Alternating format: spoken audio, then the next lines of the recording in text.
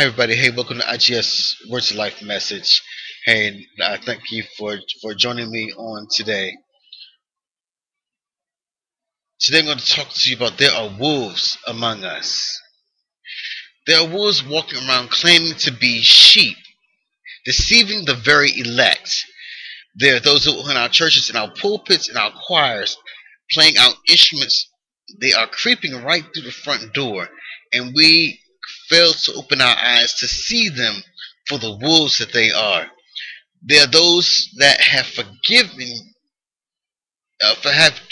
you, or you have forgiven them, turn around and publicly put you on display to make a point.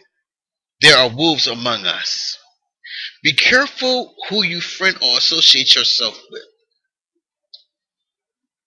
Pastors, ministers, deacons, my fellow Levites, be vigilant, be watchful, as well as prayerful.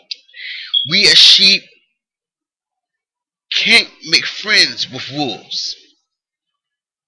Wolves' only objective is to kill and destroy.